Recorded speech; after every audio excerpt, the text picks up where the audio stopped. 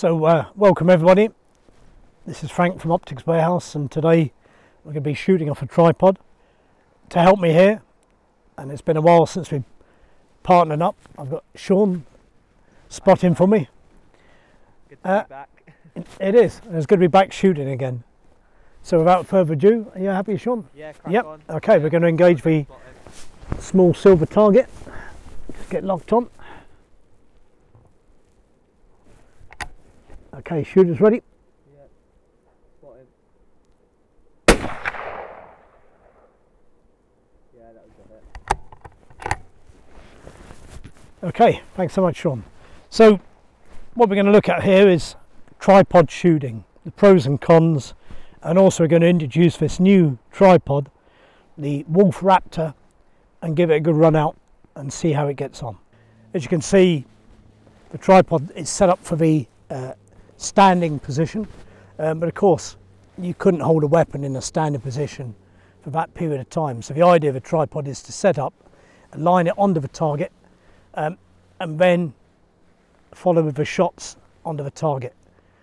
The only problem with tripod shooting is the recoil that occurs between shots. So the key is in the setup of the tripod.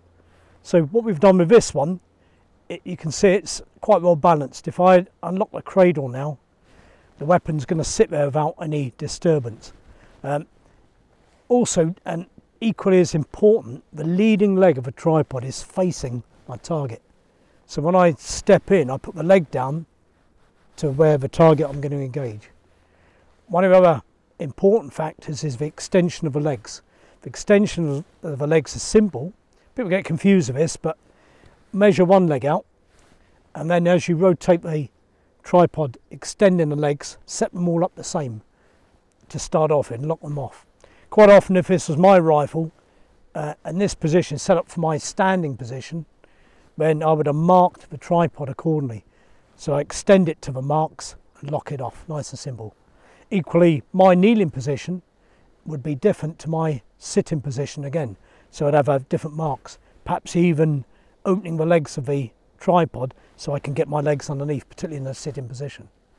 Either way, it's trial and error. The last thing you should do is come onto a target and just not be set up. Other key factors with this tripod, and the one we're using here is the WULF Raptor. So this is a new offering from Optics Warehouse, carbon fibre tripod. It's got a camera type ball head with quite a simple lock and unlock system, which I quite like. The head can be removed. We can also fit it with an Arca rail to fit the Arca rails which are mounted on current rifles like the AI, for example. And we've got a clamp here, clamp system, similar to some competitors which are out there. Again, cost effective. The Picatinny mounts on it can be reversed. So if you have external rails on your rifle, the mount can be taken off and reversed to clamp onto the rails. So again, it's a pretty good feature. I've just clamped this hand tight and it's pretty robust. We're only shooting 7.62, but I'm quite confident that's staying on the target, it's not moving. And the management of recoil is quite easy with this system. Other helpful features, obviously the setting up so we've got no cant on the rifle is done by the scope leveler. There is a bubble on the tripod which is helpful, but the key again is set up as long as your scope is level, because that's where the cant's going to occur, not really so much on the tripod.